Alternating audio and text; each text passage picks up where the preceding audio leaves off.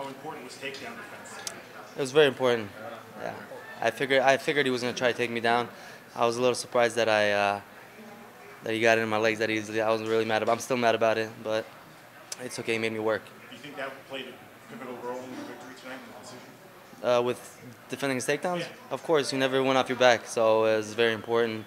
Just as a confidence stopper for him to defend his takedowns, even though he got in quickly. He had a great body lock. His hands were locked, and he threw Jason Knight around with his hands locked, and he had his hands locked around me, and he couldn't get the takedown.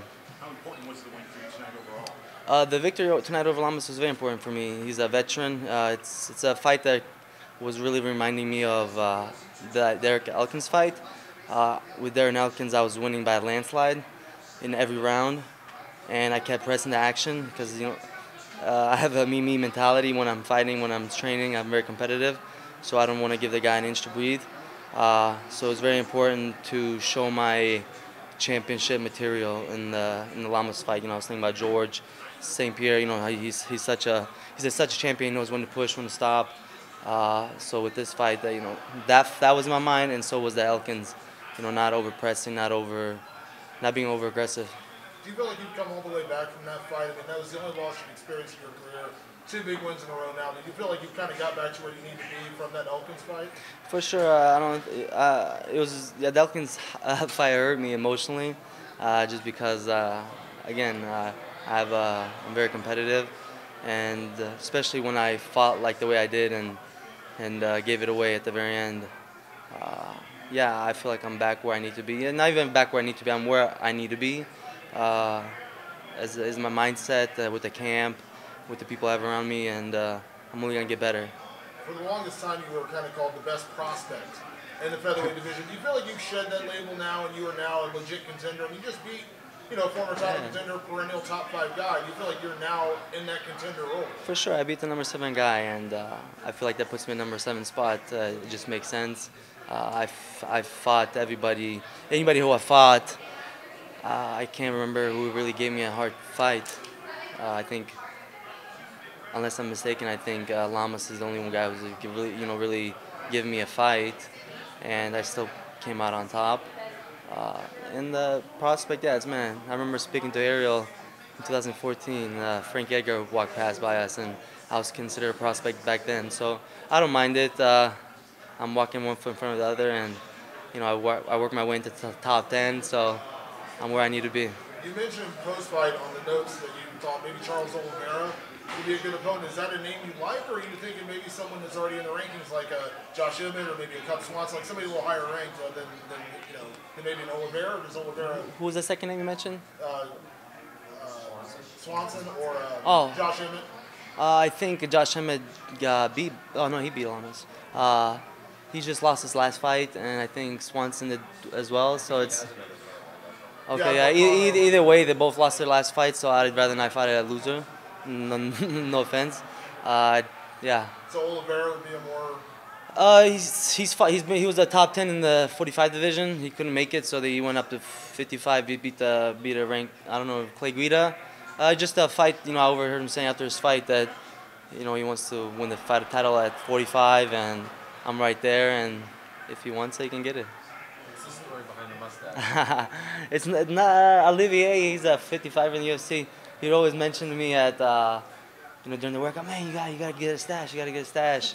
And I was getting ready to shave. I had a beard, and I was getting ready to shave, so I just shaved the sides first. I was like, man, it doesn't look too bad. And then I saw a picture of my grandpa, and he had one too. So, and it looks good on me. You're gonna keep it?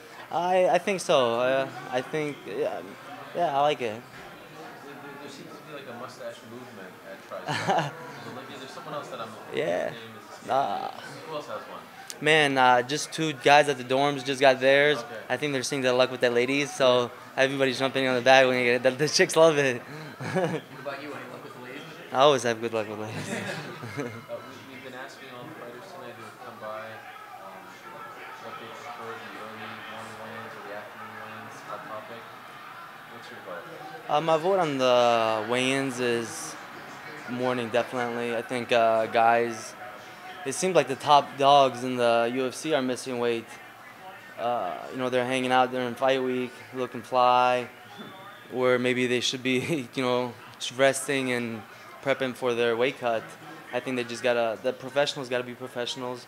If we do that evening weigh-ins, I don't even know how we could do that again, or how we did it before, because like last night we came in to face off in the evening, we got here at 4:30, we probably didn't face off till 7, left by 7:30. I mean, you have enough time to eat one meal, a little snack, and you back to bed. That's not much of a rehydration. I think guys just need to get their stuff together, need to be professionals, pay the professionals. It's a professional sport, so you just gotta treat it like that. If you need somebody to help you, go out and get a professional to help you. I do it, and if I can do it, they can do it. Well, speaking of which, you've been working for a while with Mike Dolce. Yeah. You don't see him around as much. I'm not even sure. You may be one of his only MMA clients. Special. Is there? You know why that is? Is he transitioning out of the sport? I don't think so. I think a lot of guys, again, it comes down to they don't want to pay. They waste their money maybe on other things instead of themselves. Mike's, he's one of the best, and maybe he's not the cheapest, but he's the best. Whoever's ever worked with him has made weight. He's never had nobody miss weight, and now he's very choosy with who he works with. And I just happen to be, I've been working with him since 2014, and I'm loyal to him, and I can't see myself working with nobody else. I love the guy. He's like an uncle to me, and I think guys just need to go out and hire a professional. I mean, Yoel had a professional work with him. I don't know what happened. It's not good. And you saw Khabib. He was working, I think, with a similar professional. Didn't make weight. So I think guys just need to grow up. And Kelvin, I saw this guy is like my size. And he fights 185. I'm like, dude, I'm bigger than you. So I think guys just need to be disciplined and just be professionals, man. It takes money to make money. Congratulations. Congrats. Hey, thank you guys. I really appreciate it. Mustache. I will, definitely. I like to see you with one. Oh man, that's good. That's a good one.